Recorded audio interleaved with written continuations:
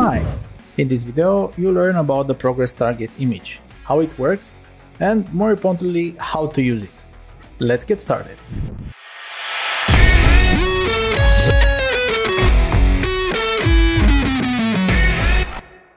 In order for a progressor to show you its value, we use different progress targets. One of these progress targets is the progress target image. It is used to update the fillAmount value of an image component. And let's create a simple progress bar and let's use images. So let's create an empty game object and we'll call this progress bar. Let's set its size. Let's put it on the bottom of the screen and let's say 56. That's a bit much. No. And let's create a background. So create an image and this will be our background. Let's set it to fill its parent. Let's set it to a dark, a black with a bit of transparency. And now this is the bar, and this is the one that will get updated by the system. So let's copy this and let's set it like that. All right, now we need a sprite, any sprite. I'm going to use a simple square. Where is it? A square. And set it to filled, because remember the image, the progress target image updates the fillAmount. This is the fillAmount. Right now this looks like this, but I really want it to be on horizontal, so I have it like a bar. And now let's add a progress target image. That's all you have to do. It references this image automatically and it upgrades the progress from a progressor. Now we need a progressor to update it. So on the progress bar, let's add a progressor. Let's add a progress target, this bar, and believe it or not, that's it. The progressor uses progress targets to update certain things.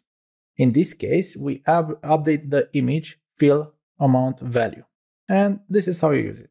Let's also see it in action, because right now I'm showing you in the editor, yeah, I'm messing around with a slider and that's it. And let's link it to this view. This is, let's press play, just so you see it. So we have this view, and I would like to see when this view is visible. Number one, when it's visible and when it's not. Well, I'll just use a progressor to see it. So show progressor, I'm going to use this. I'm going to even update when it's hidden and check it out. And now I know it's visible. Now I know it's not visible. And that's it. Let's say I want to add another image. Let's say a circle. So let's add an image.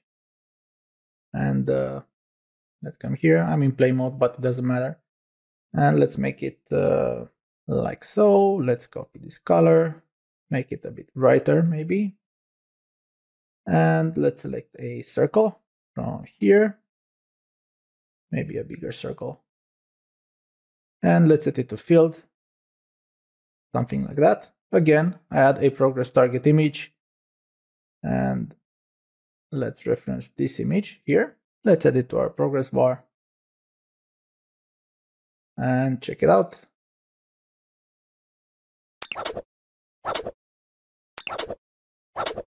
That's it.